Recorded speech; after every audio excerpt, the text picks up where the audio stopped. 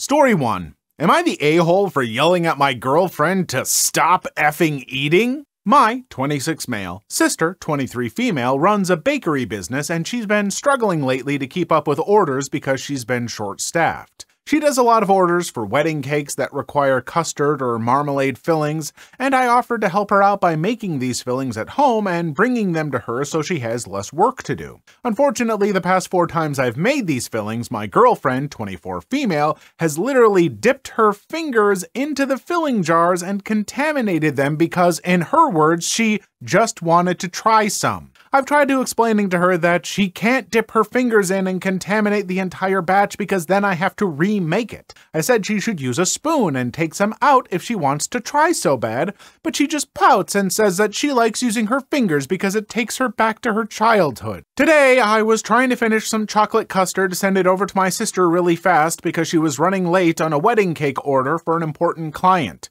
I told my girlfriend beforehand to not eat the custard and if she really wanted to please use a spoon. I get out of the shower and what do I see? She has her fingers in it again. I totally lost it because this is the 5th time she blatantly disregarded what I said, and I yelled at her and told her to stop eating the food I'm making because it's not for her and she's contaminating it. She started crying and got mad at me for fat shaming her, even though I made no comment on her weight and she has no history of weight issues or eating disorders. I know I was harsh, but she kept pushing my limits. Am I the a-hole? No, you are not the a-hole. Now granted, she might actually have some eating issues that she hasn't disclosed to you, and maybe that is a sensitive subject to her, and that might require some conversing, and maybe you were a tiny bit harsh, but honestly, no, you kept telling her you can't do that, you're contaminating it, and it's for your sister's business, which I assume your girlfriend knows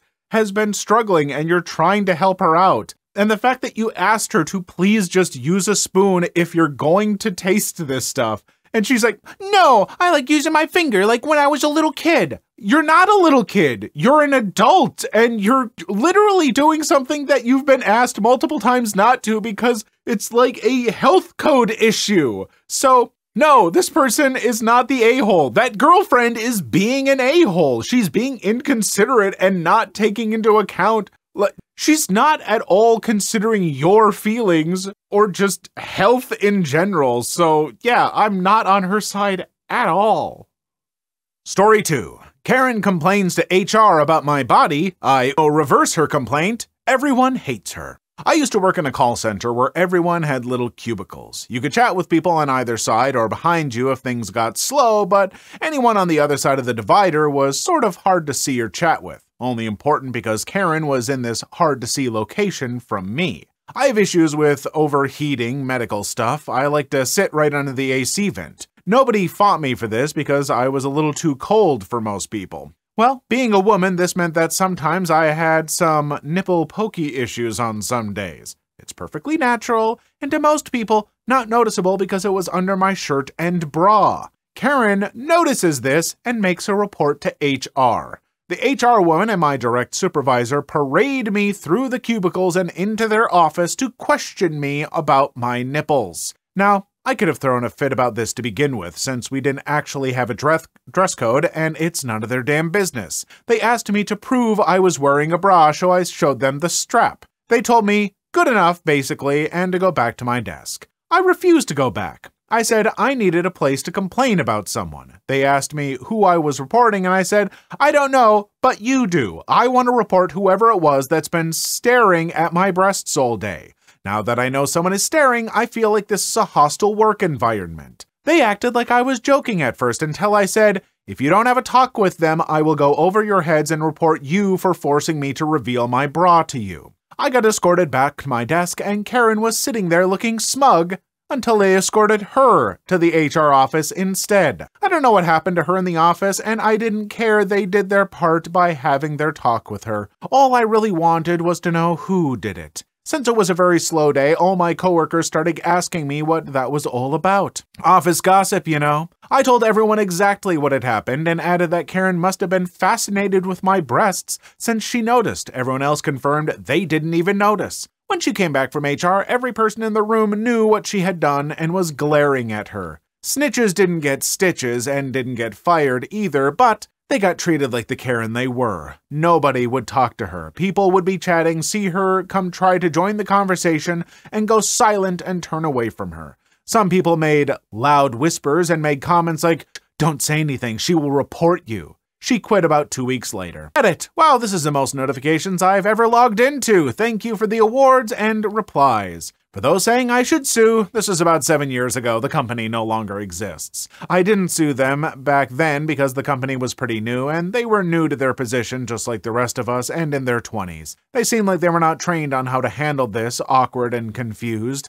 I didn't want to ruin their lives over it. I don't think they'd ever do it again. For those saying she was jealous, I have no idea what she could have been jealous of. I was almost 40, gaining weight fast from my disability, and I'd say 4 out of 10. All I can think is maybe she was jealous I was giggling with coworkers while trying to quietly play Cards Against Humanity. Just, why do people have to comment on other people's, dress and bodies in that kind of way? Who cares if she wasn't wearing a bra and her nipples were poking through? They're just nipples. The vast majority of us have them. It's not a big deal. I got some nippies right under here. Ooh! Who cares if I was cold? There's probably been some times in this office where I've been kind of cold and maybe they came through in a video. Are you guys gonna complain to YouTube HR and have me marched on down to the office? Good luck. They're not speaking with me. They're not taking my calls anymore. I don't know where I'm going with this. Next story.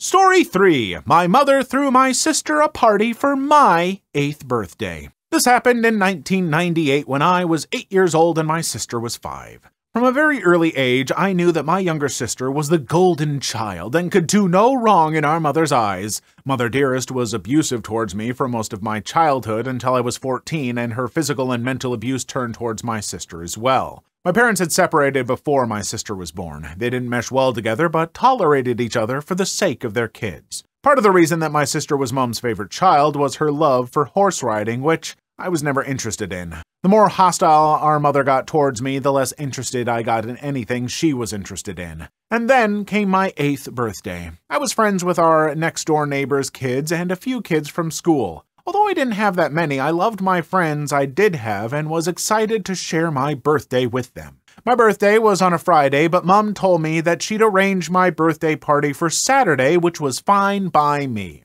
The day of my birthday party came, and I got excited. At that age, I hadn't yet had my heart crushed by my mother and her blatant favoritism and abuse, but that was the year I began to hate my birthday. The party was arranged to start at 12 p.m., so I wore my favorite dress and sat outside to wait for my friends to arrive. This was the point that I realized that something wasn't right. Outside was the mother of one of my sister's friends with a Shetland pony in tow. My mother knew I wasn't interested in horses, and even if I was, this horse was too small for an 8-year-old. As more guests started to arrive, my heart broke more and more. These were my sister's friends, not mine. And for the icing on the cake, out came my 5-year-old sister in a Cinderella costume. None of these people were there for me. This was supposed to be my party, but instead it became a party for my sister. None of my friends were there. All of the birthday presents were addressed to me, but there were things I didn't want. My Little Pony toys and other horse-related gifts were what I got from my mother and the people at the party.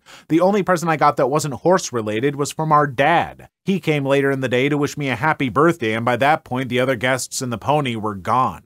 I can remember him asking me what was wrong, and I wouldn't come out of my room or talk to anyone. My mother acted dumb and said that she didn't know why I was upset. It wasn't until many years later that my dad found out what had happened. After that day, I didn't want a birthday party again. Even now at 30, I don't make a big deal out of my birthday. I still celebrate it, but I don't do birthday parties. My sister's changed a lot since then, and I don't hold any grudges for the things our mother did. We don't speak to our mother anymore, and our father died in 2009 when I was 19. It's tough sometimes, but me and my sister are really close, so we have each other to lean on for support. I'd be lost if it wasn't for her. I'm glad to hear that this at least didn't color your impressions and relationship with your younger sister, because clearly this is something that is 100% on your mom. And I know when you've got younger siblings, sometimes they get jealous when things are happening for the older siblings, and it's like, oh, I know it's your birthday, but can they blow out the candles on the cake? Or I bought a present for them, like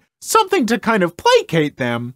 But you don't expect your birthday to be just totally given up to them. That's not great. Like, A, for the sibling whose birthday it is, that's gonna make them miserable, and that's just cruel to them. But also, that's like giving so much to the younger child that they're gonna become spoiled and entitled. Like, it's ruining two kids in two very different ways. It's double bad parenting. Congrats, Mom. Not great.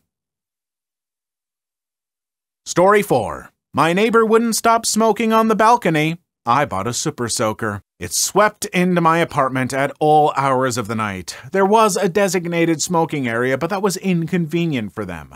I bought a massive water gun and waited one night until it was good and dark outside. When the smoke began, I stepped silently out into the night and sprayed all of the ice-cold water as hard as I could into their direction. I heard them yelp in shock as I quickly retreated back into my apartment. My heart was racing and I had a huge thrill. I felt scared but satisfied. They had no way of knowing it was me, but they did know I often complained about them. The next day I acted like nothing had happened and said hi to them cheerfully. They began to accuse me. I acted shocked and appalled until they admitted they didn't know for sure what had happened. I said things like, "Are you sure it wasn't raining? Maybe another neighbor smelled smoke and thought there was a fire." Then I went back home and laughed my butt off in glee. Yeah, I really can't blame you. I know that they're out on their balcony, so it's like, well, it's technically outside and it'll get blown away, but smoke really can just like, in certain areas with the wind, just get blown back in. And especially if it's going to get blown back into your neighbor's house and stuff like that, I don't care how inconvenient the smoking area is.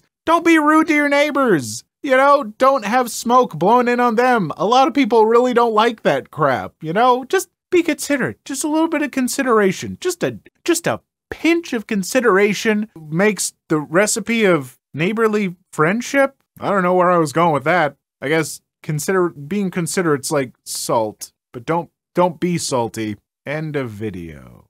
Please leave your story in the comments. I would love to make a video on them in the future. Also, don't forget to like and subscribe.